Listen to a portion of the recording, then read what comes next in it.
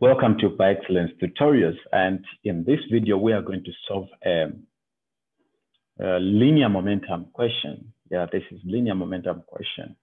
And by the way, have you subscribed yet to the YouTube channel? If you have not yet subscribed to the YouTube channel, kindly do so, and don't forget to click on the notification bell so that you get notified each time I upload a new video. And if you're going to find this video helpful to you, kindly share, give it a like, comment. We will really appreciate. So a moving sphere has a head-on elastic collision with an initially stationary sphere. After collision, the kinetic energies of the two spheres are equal. Show that the mass ratio of the two spheres is 0.1716. Okay, so here what we have two spheres. Okay, so we have one sphere that is moving with that speed, and this one, it's okay, let's say it's the second sphere, mass 2. This is mass 1. Mass 1 is moving with an initial speed u1, and mass 2 is stationary. So initial velocity for this mass 2 is equal to 0 because it is in a stationary position. So we start by writing or putting into consideration the conservation of linear momentum. So conservation of linear momentum. So I'll say conservation, use black, conservation of linear momentum. Okay, so what we have under conservation of linear momentum is that the initial momentum, the summation of the initial momentum should be equal to the final momentum in the system. So our linear momentum is supposed to be conserved. So what we have is mass 1 is moving, okay, with that speed, plus mass 2 should equal to their final speed, or final momentum, meant to say. So mass 2 was initially at rest, so this is equal to 0. So what we are going to have, this equation is going to be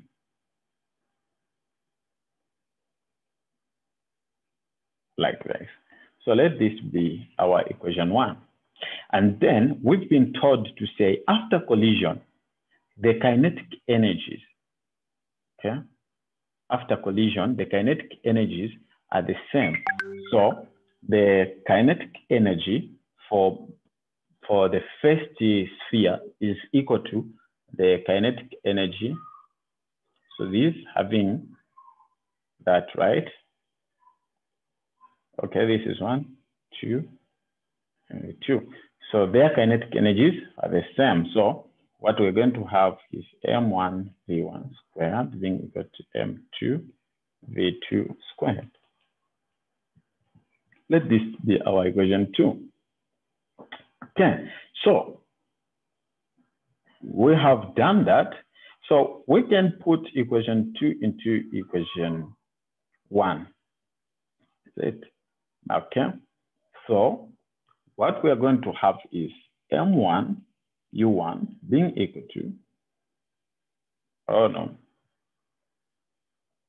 okay, no, let's not put equation 2 into equation 1.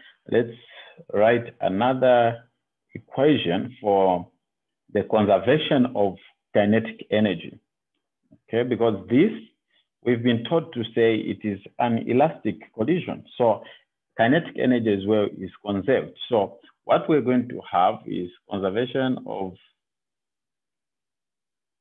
kinetic energy. It's going to be half mu squared plus half m2 should equal to the final as well. Okay, so this is v2 squared. Okay, so this is 0 because the initial speed was 0, and then the halves are gone. So we are going to have m1 v1 squared being equal to m1 v2 squared plus m2 v2. Okay. So what we're going to have now, okay, so here that's where we can put equation 2 into this equation 3. So mv1 is equal to mv1 squared is equal to m2v squared. So we're going to have m1 u1 squared being equal to 2m1 v1 squared, like that. Okay, so we pressed here. So m1 and m1 goes. So we are going to have m1 squared being equal to 2v1 squared. So this is a relationship that we have. Okay, so v is squared, so we can factor out v. So we have root 2 v1. So this is our equation 4, the relationship. So now we can say, what about the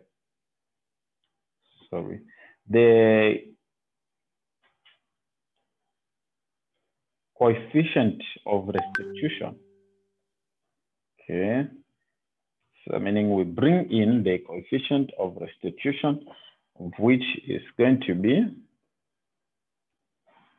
so this is the equation of the restitution, coefficient of restitution equation, and then we have v1 minus v2 being equal to negative. For the second ball initial is 0, so we have negative v1. So v2, here we are trying to relate v2 and v1. Okay, so v2 is basically going to be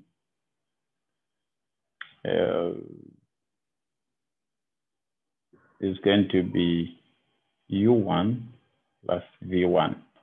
Okay, so this is going to be our fourth equation. So we get this equation number 4. Okay, and then we put it into equation 1. Okay, so we can first put equation, okay, this is 5 because this is going to be 4. Okay, so 4 into 5, and then we put them into equation 1. So this equation is going to look like, okay, u1 is root 2 v1 plus v1. Okay, so we can find that, whereby it's going to be 1. Okay, so that's our v2, and then we substitute in v1 in equation 1, whereby we have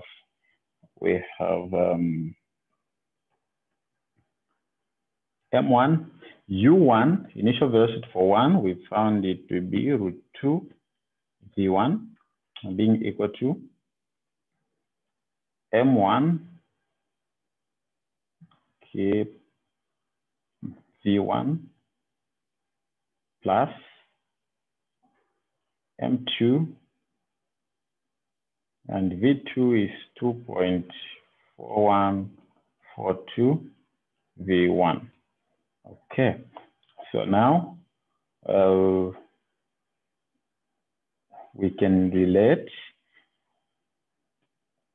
bringing this part to this side, or subtracting both sides by m1 v1, where we have m1 root 2 v1 minus m1 v1 equal to m2 2.4142 v1. Okay, so here, oh sorry, this is m1. Okay, so we have m1 root 2 v1 minus v1. Then I got M2 2.4142 V1 like that, and then we punch root 2. This one gets 0.4. Okay, so we have 0.4142 V1, okay, multiplying by M1 equal to M2 2.4142 V1. Okay, so we divide throughout by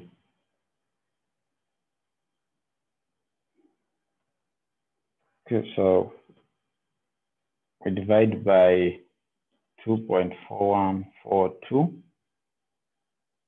this side M1, and this side we also divide by 2.4142 M1, so that, okay, so without forgetting the V1, so that and that go, and then we have M2 M1 ratio giving us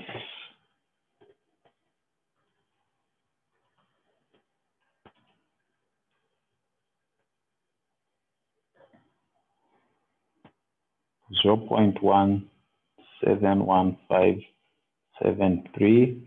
So M2 M1 ratio is 0.1716 when we round off there.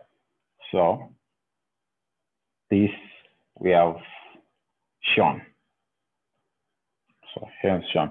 So the steps that you have to follow is the ones that you've been given according to the question, that how it has been phrased.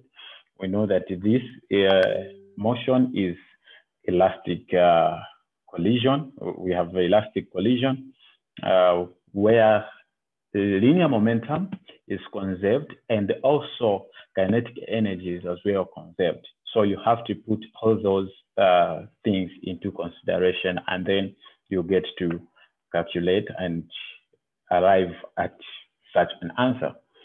Have you found this video to be helpful? Kindly give it a like, share, and comment. Thank you so much.